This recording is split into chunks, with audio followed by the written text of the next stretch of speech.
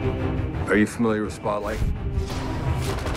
We are a four-person investigative team. The journalists we portray in this movie do the hard work, and now there are fewer of them. What I'm focused on is finding a way to make this paper essential to its readers. It's an incredible service that these guys offer. What those guys do, they do it because they want to do it, they need to do it, and arguably serves a greater function. The Boston priests molested kids in 6 different parishes over the last 30 years. The church found out about it and did nothing.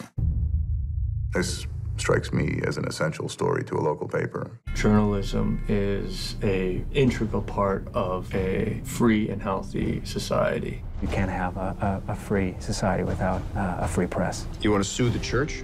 Technically, we wouldn't sue the church. We'd file a motion to lift the seal on those documents.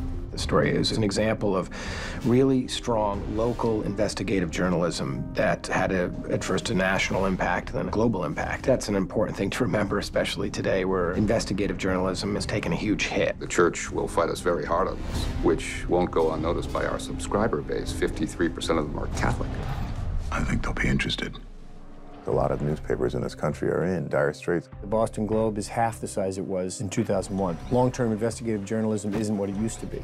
The ongoing transformation from news into news as entertainment is disconcerting. We're not going away. I am here because I care. We're going to tell this story. We're going to tell it right. Many metro dailies have closed, staffs cut 40, 50%. We still have some very strong national papers in the U.S., but it's on the local level.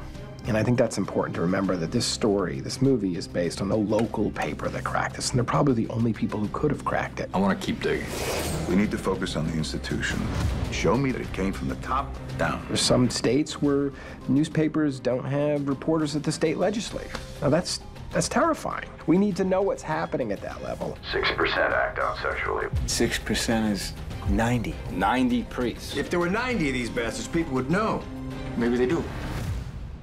Supporting real investigative journalism is a fundamental element to our democracy. We just owe it to ourselves, we owe it to our country, that we are holding institutions and individuals in check, and we rely on journalists to do that, and they can't do it if they're not there. We've got 2 stories here. A story about degenerate clergy, and a story about a bunch of lawyers turning child abuse into a cottage industry.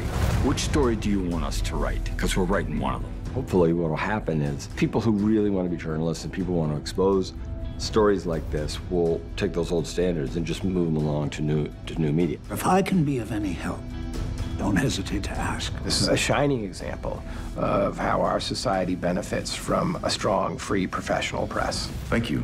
Personally, I'm of the opinion that for a paper to best perform its function, it really needs to stand alone.